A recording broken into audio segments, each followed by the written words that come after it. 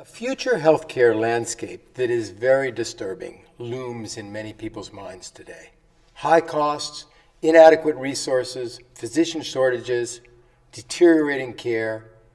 People fear that while a lucky few may enjoy easy access to doctors who are offering the best the technology can bring, the vast majority of us will endure long waits to see overworked physicians who are being directed to hold down costs. But this need not be our future. We're on the cusp of a radical restructuring of healthcare that will largely head off this split between rich and poor. The coming healthcare transition is not going to be easy, particularly in light of the institutional obstacles we've built to stifle innovation, but it will eventually usher in exceptional care for virtually everyone at a price we can afford. Technology, not altruism, will drive this shift once we let it.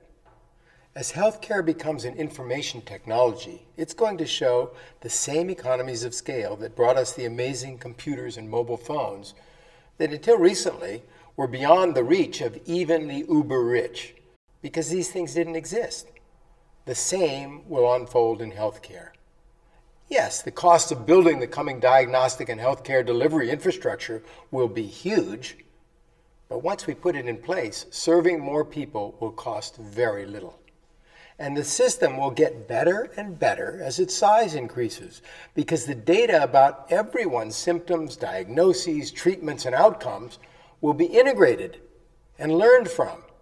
This is the big data that will yield better decision algorithms in the expert systems diagnosing disease and optimizing wellness and treatment regimes in the future.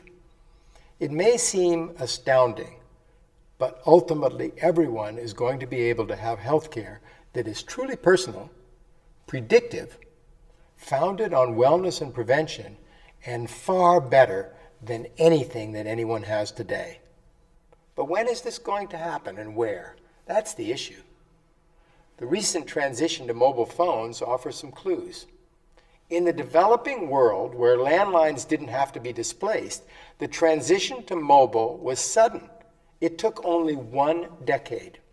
And a population-wide rollout of real healthcare innovation may actually come first in the developing world, where any meaningful medical access would be progress, and where existing systems are less entrenched than they are here. In our developed world, the vanguard will likely be in the preventive and wellness spaces, which are similarly unfettered and have become the epicenter of the Health 2.0 movement.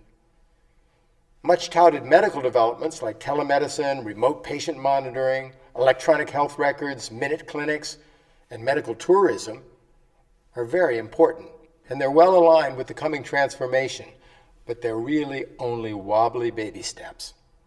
Welding shiny new extras onto a broken chassis with a sputtering engine is simply not going to do the trick. The coming healthcare transition will cut much deeper. It will be the IT project of the next generation.